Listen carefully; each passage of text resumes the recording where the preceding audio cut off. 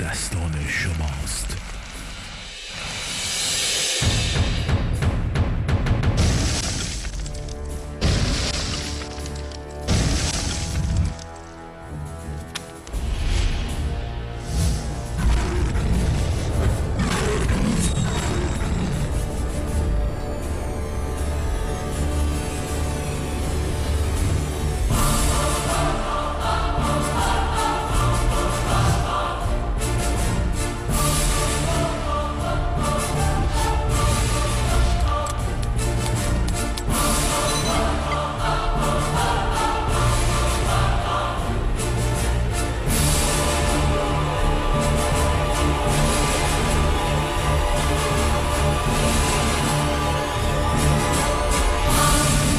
نهاد مردمی.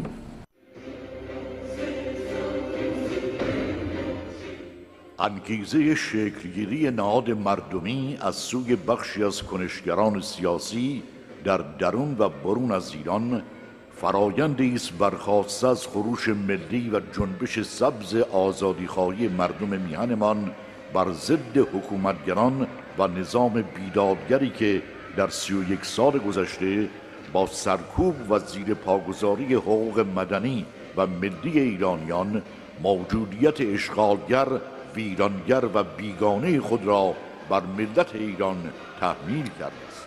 این نهاد با بررسی علل شکست‌ها و ناکامی‌های مبارزاتی مخالفین جمهوری اسلامی در 3 دهه گذشته با بهره‌گیری از سیستم‌های تکنولوژی نوین رسانه‌ای، کامپیوتری و اینترنت بدور از هر گونه پیش‌داوری‌های فرقه‌ای ایدئولوژیک و نفاق آفرین شخصیت‌ها، احزاب، گروه‌ها و کنشگران سیاسی آزادیخواه و ضد رژیم را برای پشتیبانی از جنبش گسترده مردم ایران به گرد هم فرا می‌خواند تا به کمک یکدیگر این حلقه‌های از هم گسیخته را به هم پیوند داده تا بتوانیم با سازماندهی تشکل‌ها و نیروهای سیاسی همپا و پیوسته به این دوران سیاه تاریخ میهنمان پایان دهیم.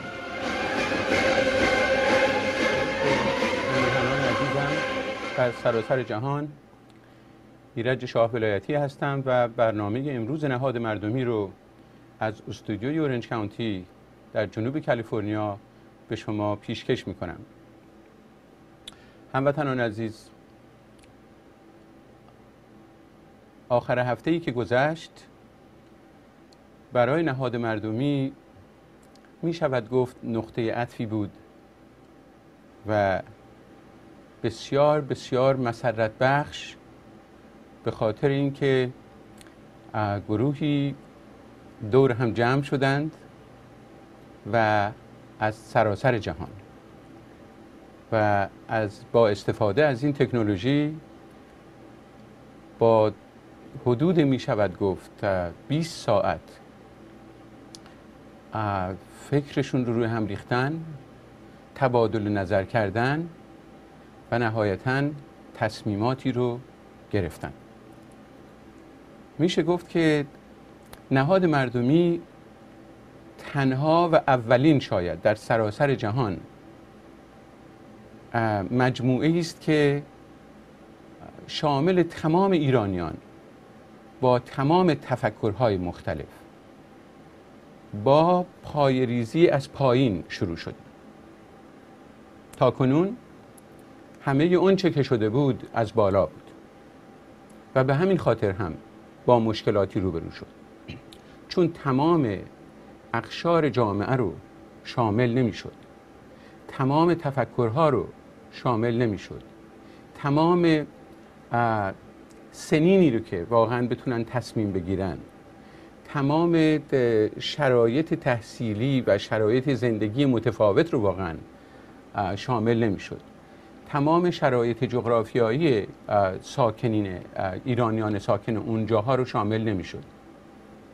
اما برای اولین بار از نقاط مختلف جهان این ایرانیان پشتیبان نهاد مردمی با یک هدف و 5 اصل دور هم جمع شدند و به زودی نتایج این نشست رو در این هفته‌های آینده آرام آرام برای همیهنان عزیز باز خواهیم کرد.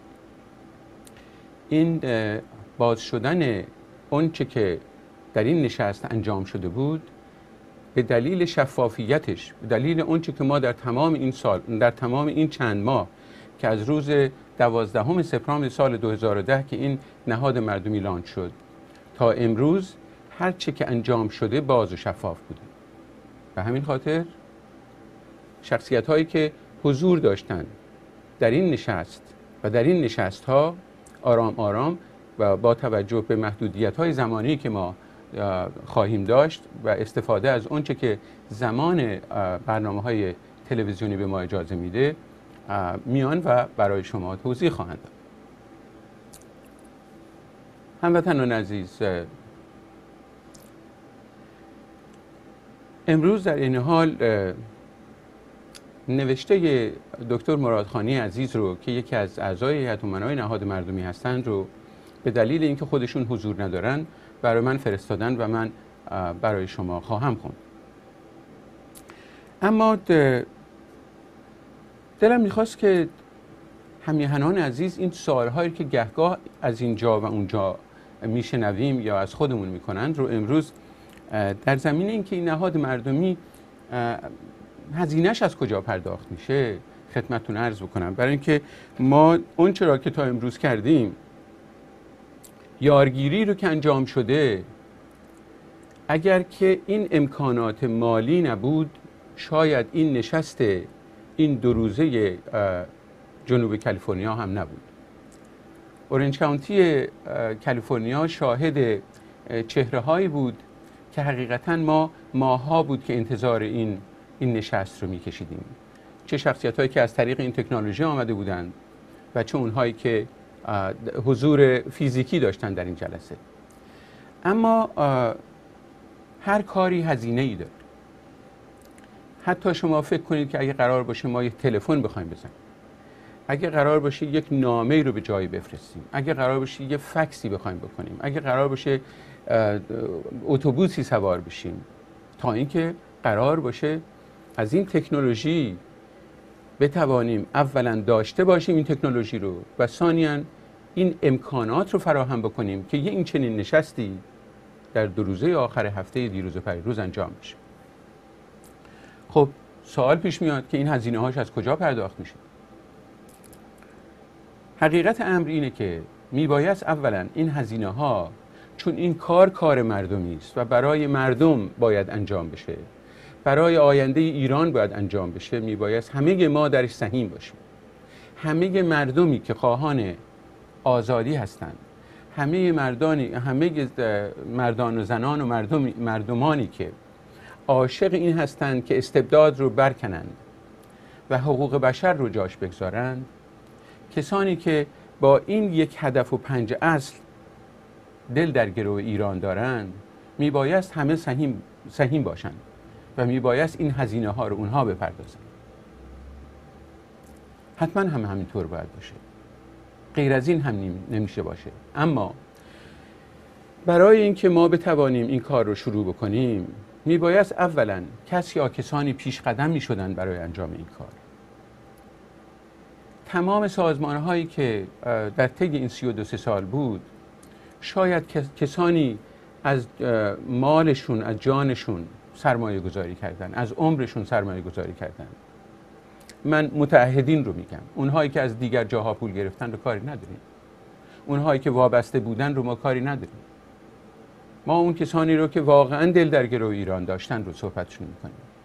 اونهایی که از دسترنج زحمات خودشون پول گذاشتن، از $1 تا چندین هزار دلار صرف این کارهایی رو کردن که در تمام این مدت این مبارزه رو ادامه داد.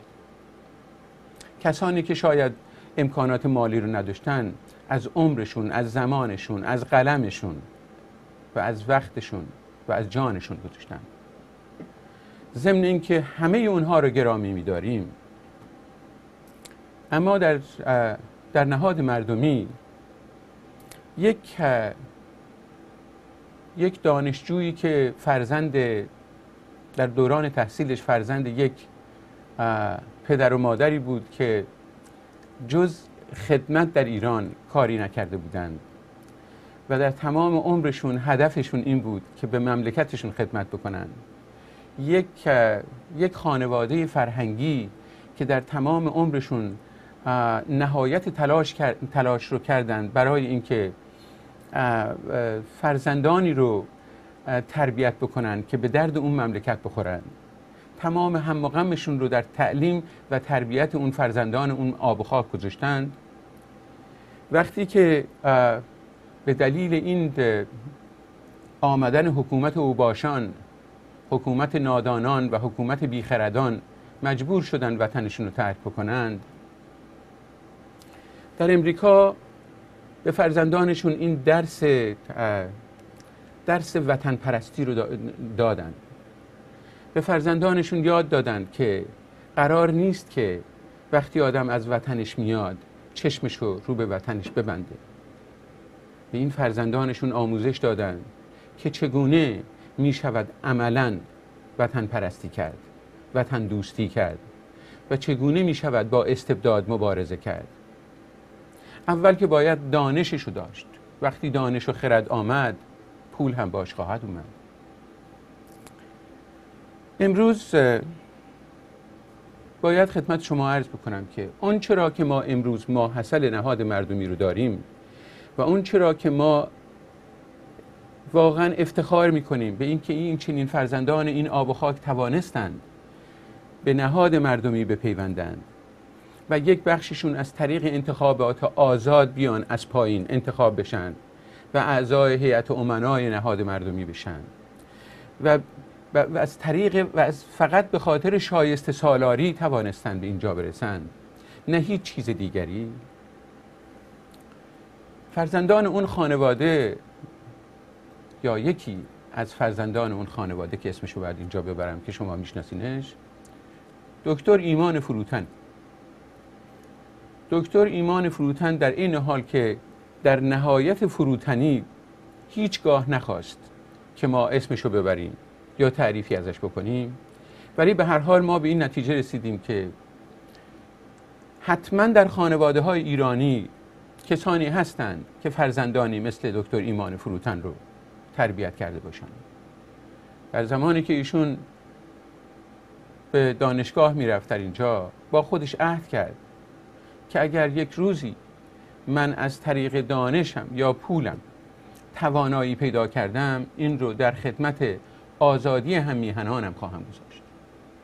و حقیقتا از اون روزی که پول دانشجویی رو در می آورد، یعنی به عنوان یک استاد درس میداد یا به عنوان استاد کمک میکرد در دانشگاه، تا امروز که خوشبختانه چندین شرکت معتبر رو اداره میکنه، از اون پول دانشجوییش تا اون چرا که امروز در میاره بخشیش رو فقط برای گذران زندگیش استفاده میکنه و یه بخش عمده‌ایش رو گذاشته برای این مبارزات، برای برکندن استبداد.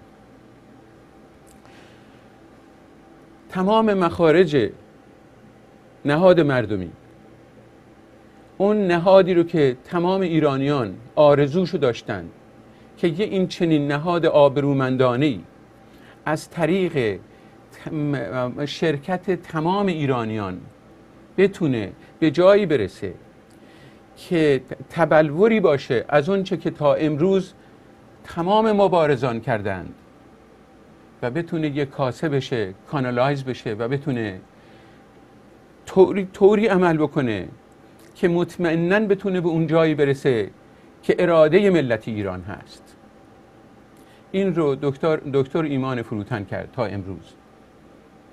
بیش از $500,000 از درآمد شخصی خودش رو از پول زمان دانشجوییش گرفته که فقط درس میداد در دانشگاه، تا امروز در خدمت آزادی وطنش گذاشته.